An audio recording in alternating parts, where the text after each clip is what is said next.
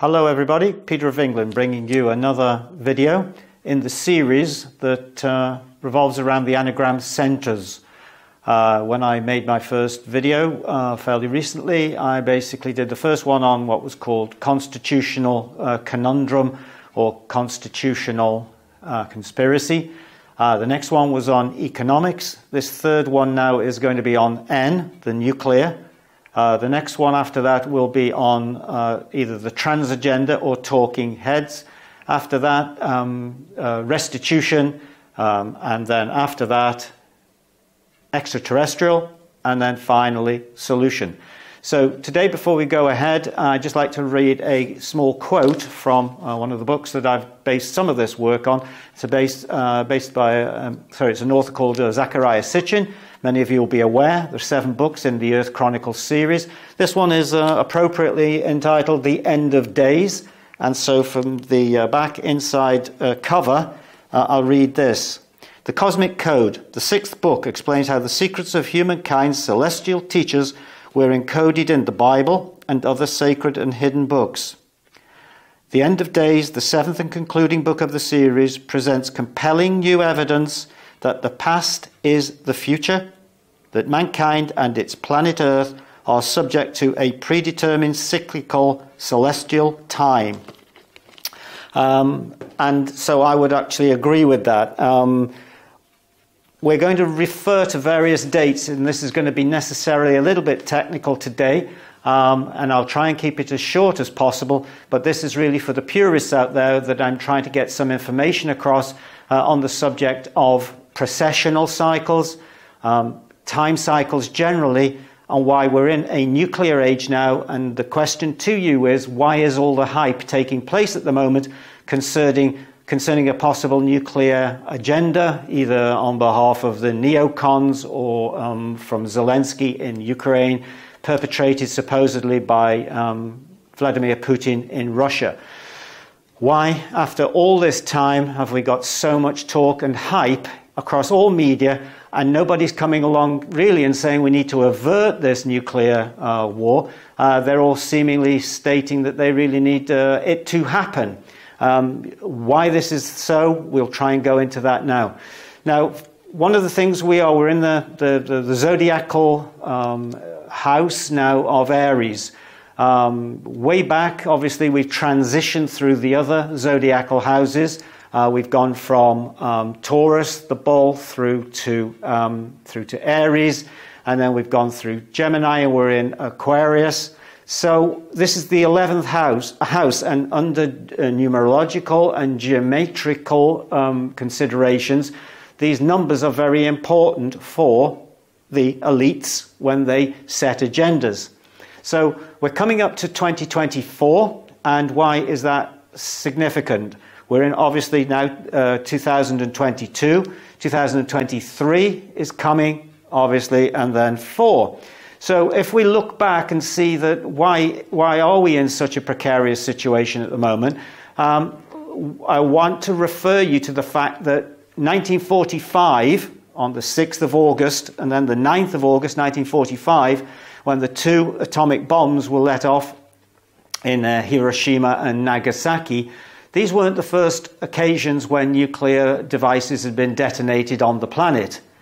So, many people will be surprised to hear that, but what I'm going to do is refer you back, for those who can take the time or the effort, to have a look at the biblical story of what's called Sodom and Gomorrah, and where Lot was turned supposedly into a pillar of salt, but in fact the mistranslation of that, possibly deliberately, that it wasn't turned into a pillar of salt, it was turned into vapor. So we have to ask, if anything, the stories within the Bible are true, what could have happened at that time to create this situation? And one of the things I'd like to refer you to is Zecharia Sitchin's work, which basically shows that in 2024 BC, that was the first time that nuclear weapons were detonated by the Annunaki in an internecine or interbrotherly conflict by 2 perpetrators, Nergal and Ninurta, who were in effect trying to bring some type of retribution to the house of Enki. So the Anunnaki agenda is one that is still on the planet, is still unfolding, and still is a major feature in your daily life, even though you might not recognize that at the moment. Now, one of the main key pointers to this is that if we're looking at 2024 as the first nuclear episode, we move over then to the second, or the most obvious, which was in 1945. That was a period of around 3,969 years. If we then look to the next period, which was in 2001, for obvious reasons, you might know that Ground Zero in New York was a place where they refer to the possibility, or the vernacular of Ground Zero, and that's usually designated as somewhere where a nuclear explosion has taken place. So that would be the third event, and there's possibly now a fourth event coming up. And so what I'd like to do is refer you to some numerology here and some cyclical cycles of time. For example, the precessional cycle, the precession of the equinoxes, is 26,556 years. A time continuum are parcels within the precessional cycle, and they run at 4,426. Okay, so 4,426 is into 26,556, give you the portions of the celestial times that run and have cyclical relationships with both the phi ratio and pi. So if we now look at who basically we would say the Nibiruians, or the Hebrew, which are commonly referred to these days as people of the Hebrew persuasion. If we look at, say, the Hebrew calendar at the moment, or the calendar of those of the Jewish faith, we'll see that it shows 5,783 years on that calendar. If we take 2022 from that, we end up with 3761. So according to the 5 books of the Pentateuch, what we have within the Hebrew faith and the faith of the Jews, particularly Orthodox, is the fact that the world began at 3761 BC. Now, something very interesting on that number is that if you take 3761 and make it in a harmonic 3.761, and then if you subtract pi from it, pi being 3.14869 or roundabout, what you will end up with is the reciprocal of phi, the golden mean, or the phi ratio. So there could well be some truth in the fact that now, as we're coming up to 5783, 5784, that there is a cyclical period here where maybe something should or could happen. And lots of whether you're a Christian, whether you're a Jew, whether you're a Jain or a Mohammedan, then obviously a lot of the faith in the not only in the Torah, but in the Christian Bible and in the Book of Islam, the Quran, refers to biblical events. So I would suggest to you that many of them have been embellished, but mainly they're true. So time is the thing we're looking at here, and time is moving energy in space. So we've got the history, we've got the past, and we've got now the future, which is rolling through on a seemingly nuclear agenda. So the other thing I'd like to briefly touch on here is we've covered the fact that we have this 3761 aspect, but what we've also got is this period from 2024 BC, when these nuclear weapons by Nergal and Ninurta were detonated on the Sinai Peninsula. And if you go and look at the Sinai Peninsula geographically on Google Earth, you will see that there is a great deal of there's an atomic background there, that an isotope background which is far inconsistent with the rest of the surrounding areas, and that the Sinai Peninsula is charred and blackened and virtually nothing really living on it still. But more importantly, if we look at the periodicity, so if we take 2024, double it, we have 4048. So 4,048 years in the BC and AD period.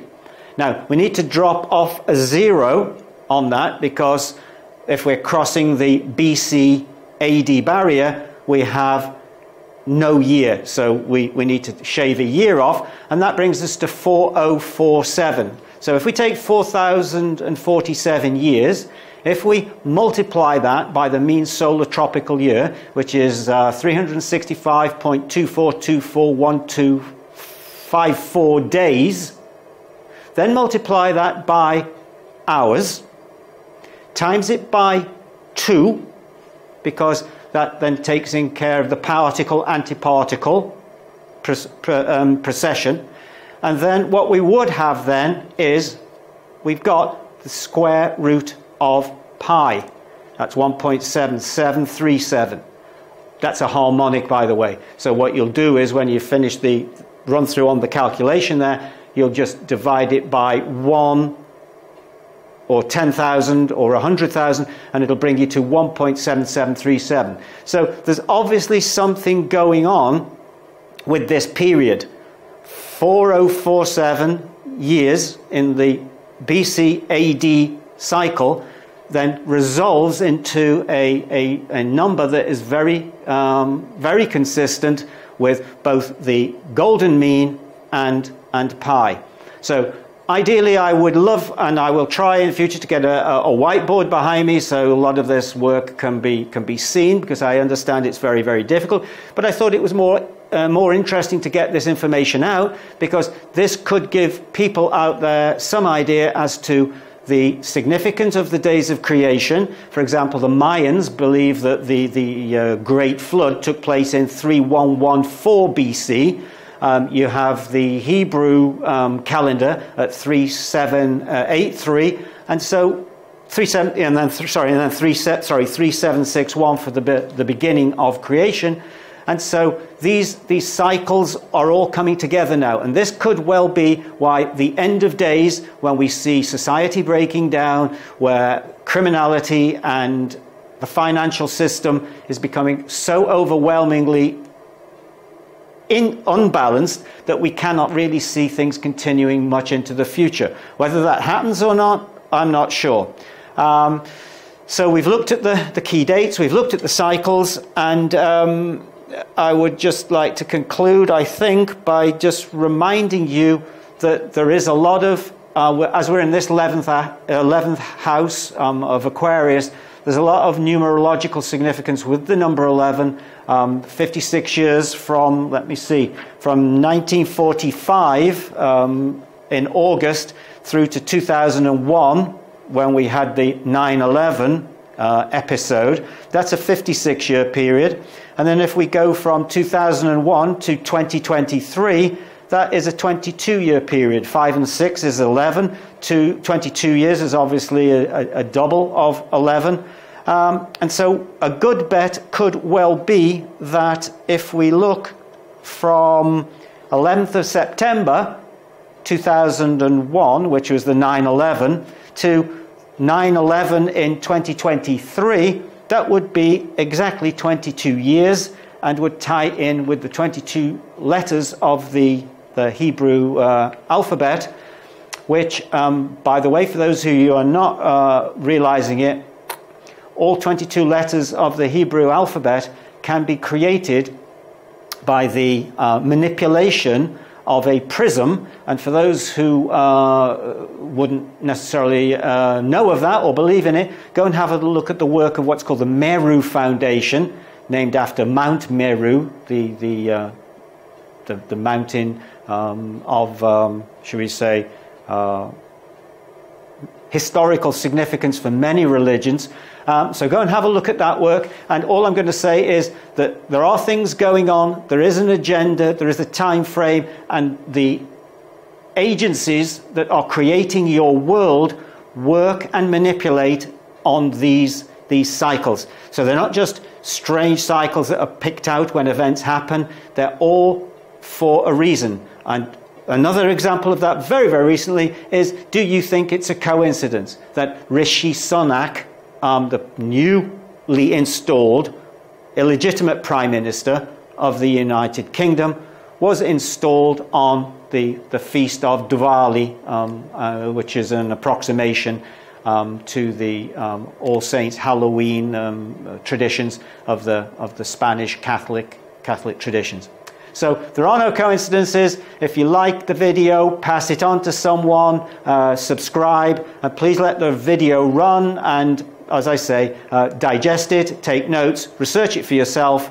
And Peter of England saying thank you for watching.